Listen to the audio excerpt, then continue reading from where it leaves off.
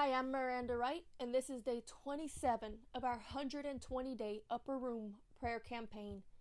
And today we're going to expose and pray against the spirit of music. My friends, it's time that the church learned the difference between the spirit of worship and the spirit of music, because they are not the same. In fact, one is a counterfeit and a perversion of the other. We're going to talk about it a little bit today and pray against it, but it is a very deep subject in Scripture that we will not have time to go into in its entirety. So I will place a link to a full teaching on the subject in the description of this podcast video, and I highly recommend and urge everyone in ministry to go and listen to that lesson in its entirety, because this is a huge area of opportunity that the enemy uses to get the church into agreement with him against the will of God, which shuts the power and presence of God out of many services. Because that we do not know how to identify the difference between the spirit of worship and the spirit of music. Many years ago, God had my husband and I ministering at a conference in the Baton Rouge area, and we were quite excited to go and participate. But right before we were going to leave to head that way, as I was praying, the Lord prompted me to open the Bible, and it fell open to a verse where God was telling a people, literally, I hate your worship. And it shook me, and I said, Lord, what is this? And he told me, go and tell them that their worship is a Cain's sacrifice. And so I pressed the Lord, and he began to explain to me the difference between Cain's sacrifice and Abel's sacrifice. And I saw the parallel of what he was telling me played out in a many a church service. And I think that we've all been guilty of it at one time or another until you come to a place where you can recognize it and repent of it. And so what he began to show me was that the scripture says that Cain was envious of Abel because that Abel's sacrifice was righteous unto the Lord. Well, to understand the biblical definition of righteousness, which means to be in right standing with God, in other words, to do what he has told us is right and not what we think is right, would make it very plain to understand that Abel had sought the Lord, that the Lord had given Abel instructions on how he wanted this sacrifice to be done. And though it was not what Abel wanted to do, in faith and love and humility and adoration, he did as the Lord instructed, because the Lord had a message to bring forth through the actions of this sacrifice. Because in Abel's obedience to sacrifice this little lamb that he loved dearly, God was bringing forth the prophetic word of what he was going to do that would bring power and authority in the sacrifice of Jesus Christ. Therefore, Abel's sacrifice was pleasing unto the Lord because it wasn't what he wanted to do, but it's what he was told to do, that he was willing to do in faith to bring forth the message that God wanted to deliver. But Cain did what Cain wanted to do. Cain presented a sacrifice that was what he liked, what he wanted, what he was proud of. It was the works of his own hand delivered unto the Lord, and therefore it was not sacrificial, it was not obedience, and it was not the message that the Lord wanted to bring forth. What Abel did was say, God, I really don't want to drink from this cup, but nevertheless, not my will, but thy will be done. I worship you. But what Cain was actually doing was saying, God, look at what I've built. Look at what I can do. Look at what I've done. I offer this to you. Worship me. It's the works of his own hands. It's not what the Lord said to do. It's what he wanted to do. And therefore Abel's sacrifice was pleasing unto the Lord, but Cain's was not, because Abel didn't do what he wanted to do. He did what God said to do, and what God said to do had purpose. Cain did what he wanted to do, what looked good on him, what felt good to him, what was pleasing unto him, and therefore in actuality it was self-worship, because he was offering up a work of his own hand and worshiping it and asking God to participate. And my friend, many of us do this in many a service, especially in worship service. And we have to be very careful that we're not offering up the works of our own hands or what makes us feel good and putting it before men to be worshipped and asking God to participate. because God will not worship nor honor the works of men. And while the Bible tells us, even in the New Testament, that we are still required to offer a sacrifice of praise, we have to recognize that He will never honor this kind of sacrifice. And in the book of Amos, we see God's response specifically to this kind of sacrifice when He literally says, I hate your worship and I will not come into your assembly. But when we do this, something else will come into the assembly, and it's a spirit of music. Because you see, immediately when this happened, God came to Cain and He warned him. He said, the enemy stands at the door and knocks. God told him, if you will do what is right, then you will be honored and lifted up above your brother. In other words, if you will humble yourself to seek me and do what I say and lay down your pride and what you want, then you can repent and be forgiven and I will come in. But if you don't, I give you warning, the enemy stands at the door. You see, we've all seen that image of Jesus standing at the door and knocking and waiting to see if we're going to let Him in. But we seldomly think of what God spoke to Cain, that so does the devil stand at the door and knock. And I'm telling you, dear hearts, that humility opens the door to Jesus, but pride opens the door to the enemy. And it was because of envy that Abel had done what the Lord had asked. And the Lord was pleased because it was an act of faith. And that He was displeased with what Cain had offered because it was a work of his own hands. It was what he wanted, but not what God had said, because God had a reason for the things that He was saying to be done. But Cain just wanted what felt good to the flesh. And therefore, the spirit of music will feed your flesh. Dear hearts, we have to be careful in every service that we are not picking songs that make us feel good, but we are seeking the Lord for what He wants to say. That we are not singing songs that showcase our talents, our voice, our skills, the works of our hands, because that does not please the Lord.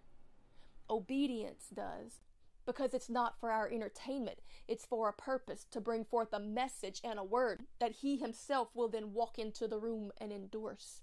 And if we want to see the glory of God come, we've got to learn how to offer Abel's sacrifice. Because Cain's sacrifice grieves the Holy Spirit. And according to the book of Amos, he will not enter that assembly. And anything that does enter that assembly is going to be nothing more than the spirit of music, hype, pride, entertainment, working of the flesh. And worse than that, I have to bring you to the revelation of what the spirit of music really is. Again, I know I'm just touching on the surface of this teaching, and I implore you to go to the link in the description and listen to the entirety of this teaching, because it is so important to the cleansing of our church and the purifying of our worship, that the King of Glory could enter into our services so much more readily. My friend, this is important. But the spirit of worship is humble. It seeks the Lord. It is the Holy Spirit of the living God, submitted to the will of God to bring forth the word and message of God, that it can then be endorsed by the power of God. We talked yesterday about that position of worship that the son of Saul came before King David with. That absolute reverence and humility that said, I know I'm not worthy, and I know you have all authority, power, and dominion, and I should be struck dead right now, so I don't even have the right to speak to you. I have nothing to bring to you, but I believe that you are who you say you are. I acknowledge you as that, and I worship you for it, and I'm not moving until you tell me to. So that's a heart of true worship. But the spirit of music, let me tell you about the spirit of music. In the Bible, we hear this clear description about this anointed but coveting cherub. Yes, the spirit of music carries an anointing, but it is not a holy anointing. And its goal is not to bring forth the clear and direct word of God for that time and that season. Its message is to distract and disrupt and turn the hearts back to the flesh.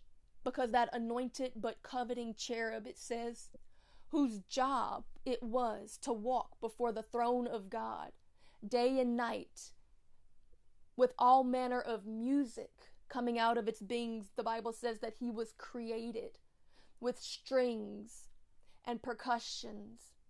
in all manner of jewel and beauty. He was the most beautiful angel ever created. And he was created with instruments built within his very being. And day and night he walked before the throne of God, worshiping. He would open his mouth and music would flow out. He was the spirit of music. You see, we see throughout Scripture different things. For example, the Bible says that God is love and that God is a spirit. Therefore, God truly is the spirit of love, and all of the fruits of having that spirit within you are manifested in the fruits of the Spirit, which are all exemplified in love.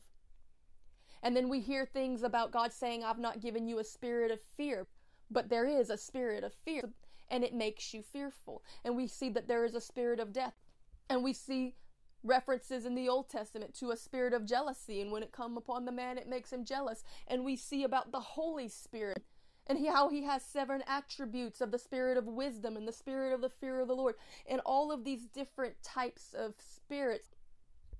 And we see that those spirits are responsible for the function by which they are named. So when we are talking about the spirit that was literally created to bring forth music, we are talking about the literal spirit of music, the spirit that is behind music. All music, except for one kind of music. Because you see, this angel's job was to worship. But as he worshiped the Lord God Almighty, being this beautiful creature that he was, with all of this talent and skill and ability, he began to become prideful. He began to trust his own thoughts and vain imaginations. He began to want what he wanted. He began to want to be worshipped. And so he stopped worshiping God, thinking that by not worshiping God, God would no longer receive worship. And he began to try to heap worship upon himself. He began to cause others to want to follow the works of his own hands. And so he was cast from heaven. And we know him now as Lucifer. But he literally is the spirit of music. Therefore, does the spirit of music always divert worship from God and bring it upon those being used by the Spirit, the performers, the venue, the emotions, anything, as long as the word of God does not come forth, so that the will of God can come forth, because God will not move until first he has proclaimed. He does nothing until he reveals it to his servants, the prophets, first. This is why Abel's worship was so valuable, because though it wasn't what he wanted to do, it's what God told him to do, to be the first person to ever deliver the message of the sacrificial lamb that would be slain to take away the sins of the world.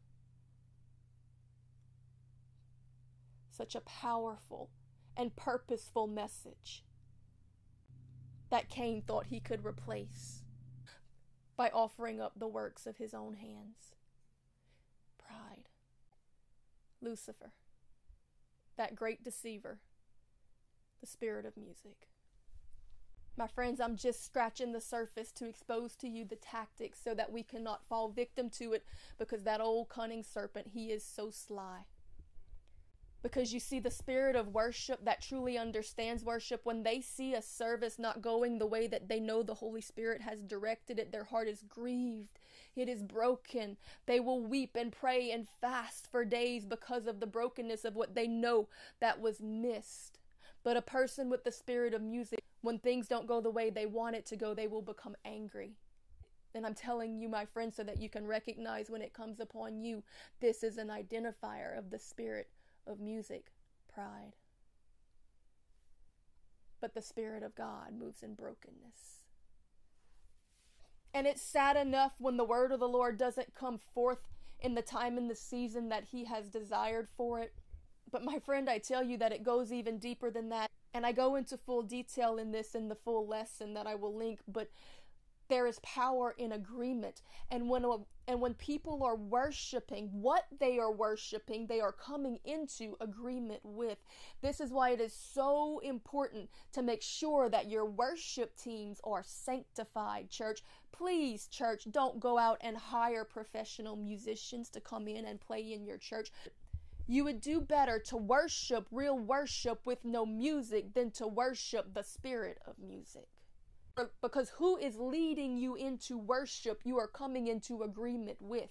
And if they are moving through a spirit of music, you're actually imparting that to the congregation. And more than that, because deep calls unto deep, right? Those who truly have the Holy Spirit and the anointing, they pull that up in you. That stirs that spirit, that gift up in you. But so does it work the other way, because familiar seeks familiar. And I've seen it many a time where worship leaders who were not holy and pure before the Lord imparted very unholy things to the people who were coming into agreement with them. Again, I don't have time to go in full detail on this. You can listen to the entirety of the lesson.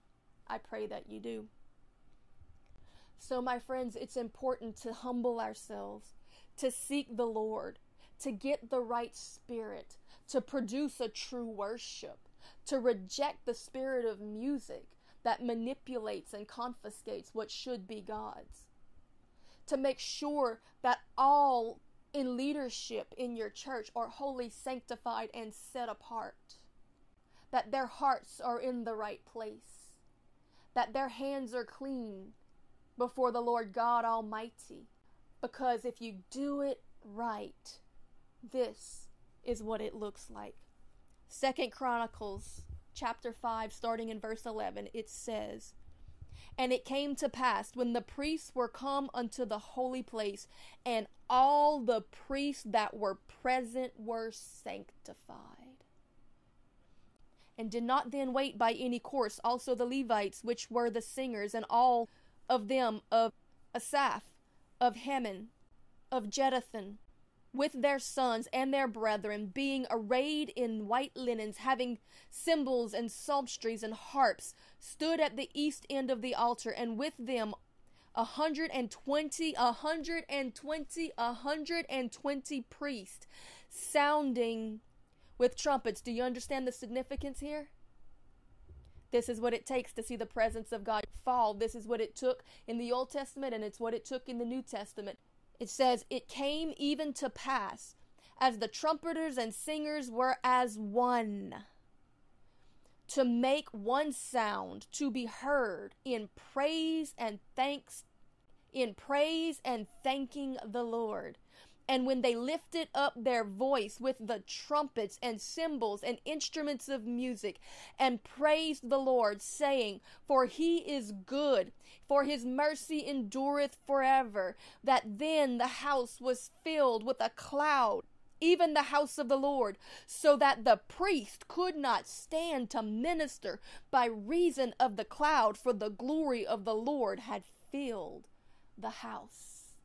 This is what it can look like when you get it right. So it's so important, people, that we cleanse our hands and purify our heart and seek the Lord, and not try to offer up a work of our own hands, or something that we did in our emotions, or something that we saw somebody else do, or what we like, or what we want, or what we imagine, but that we humble ourselves, seek the Lord, repent of doing things our own way, pray, find out what it is that he wants, then he will come. He will enter in, and everything changes. It's not about your skill. It's not about your talent. It's not about your program. It's about the Lord.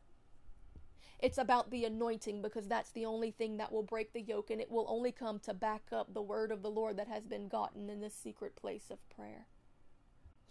Because, my friend, remember that in the book of Amos, he told this people, "I hate your worship, and I will not enter into your assembly because of it."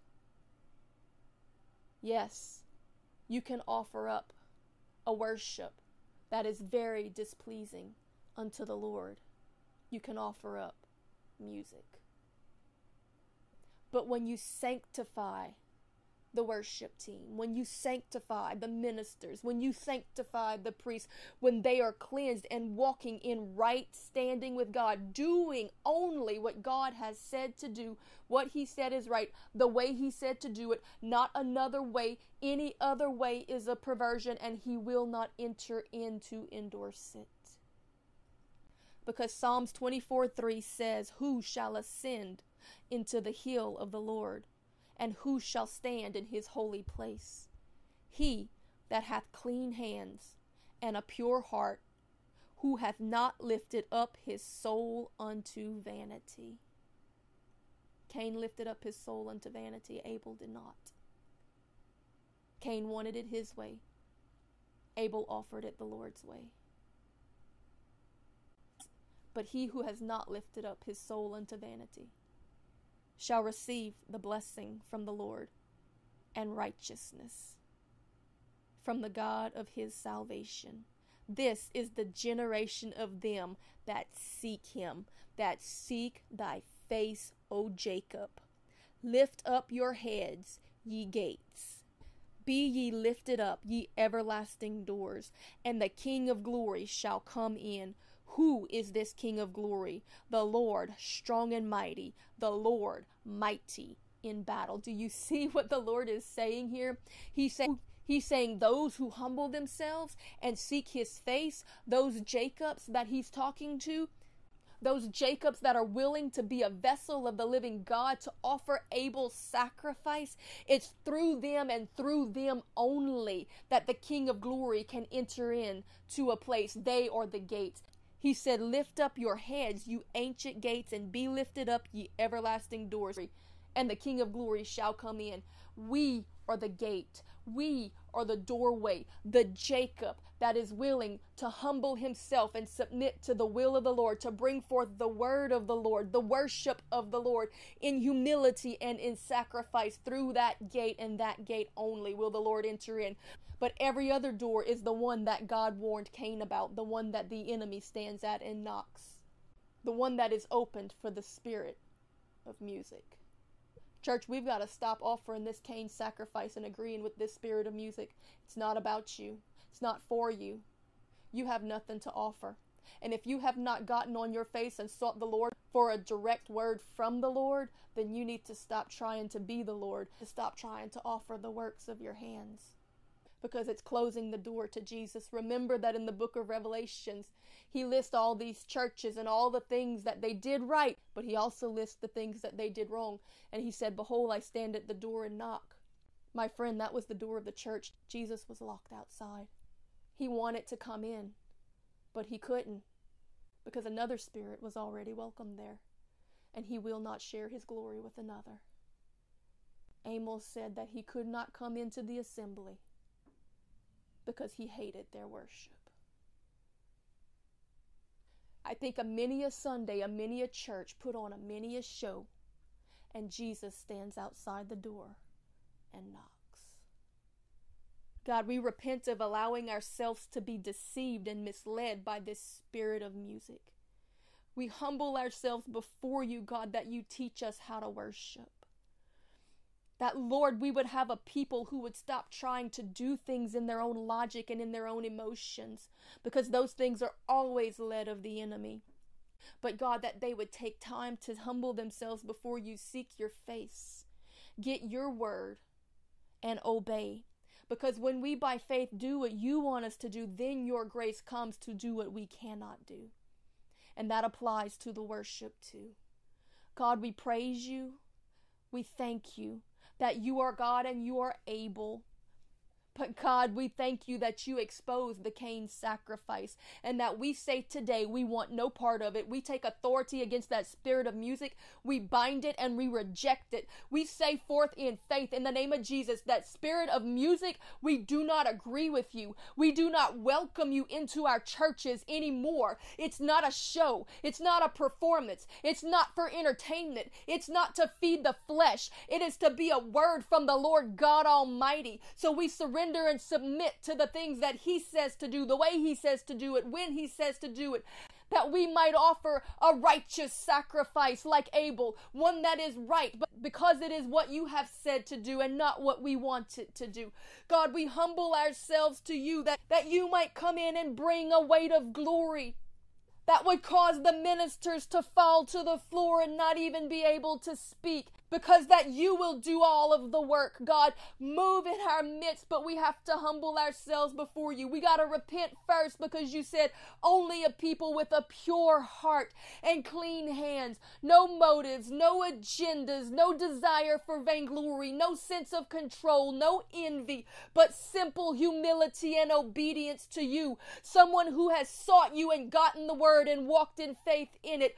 God, I thank You that You stand at the door and knock, that You are willing to come in and do what no man can do, the greater works of the kingdom. But You're not going to come in to honor the works of men. You're not going to come in to a Cain sacrifice. You will only walk in when all of the leadership is sanctified before You, holy and submitted in obedience to You, when all of the leadership has a pure heart and clean hands, when they have sought Your face and are walking in accordance with Your will and Your way, when they've gotten Your design like Moses did. God, because if he would have altered Your design even an inch, he would not have built something that You would have come and inhabited. And we've got to get it in our spirit that we can't do it, we can't add to it, or it's strange fire. God, You came and You killed the sons of Aaron because they added incense. They added strange fire. They thought they had something to offer. They thought they could put some of their ideas into what You had ordained, but it wasn't Your fire. It's what they wanted to add to it, and it was strange fire. You struck them dead, and You told even their family, don't even mourn for them or I'll kill you too. That is how seriously You take it when people add to what it is that You are trying to bring forth and do, because it alters the entirety of the message, and You do not take it lightly. God, we repent before You for any time our hands ever touch strange fire, because strange fire can't change anyone's life. It'll only bring them death. But the fire of the Holy Ghost comes in the Old Testament and in the New, when the people of God humbled themselves, sought Your face, prayed, sanctified themselves before You, fasted, got Your word and stood in faith on it until You came to endorse it. And God, we've got to do it in every single service, in every single worship set, in every single offering, in every single sermon, in every single outreach. Everything that we do has to be completely and totally led and laid out by You, or it is a Cain sacrifice. At best, it will do nothing at all, and at worst, it will do. And at worst, it brings us into agreement with hell and the wrong spirit into the service. I do not agree with You. I will not be used by You, but I will humble myself under the mighty hand of God. I will say what He tells me to say, and I will say it in the way that He tells me to say it, or I will say nothing at all. God, we pray in repentance for the times that we've been guilty. God, I thank You that You bring revelations, because this is something that many do not know. It was a time I did not know it, Lord, but in Your mercy You showed me, God, and I thank You for it, and I will not go back to it, because Your word says that You will have no pleasure in those that draw back. So I'm not going back. I'm going forward, and I'm bringing others with me. I'm going to teach them the truth, and we are going to march on to Zion with power and authority and might, because we're leaving that old spirit of music behind, and we're going to do what the Lord tells us to do, or we will do nothing at all. God, because it's easier for Your glory to fall when we're doing nothing at all than when we're offering a Cain sacrifice. God, we seek Your face. Teach us how to worship. Teach us how to pray. Teach us how to humble ourselves and not move on a whim or an emotion or by the leading of another spirit, because so easily does he get in the ear. So God, we pray that we not move so impulsively, but that we seek You first. We get Your word, we get the confirmation, we make sure we understand it, and then we go with it and we stand on it. God, I've seen the glory of it. I've seen You walk into the room. And I've felt the grieving of the Holy Spirit when I've watched you walk out of them too. Because a person stood up and took control.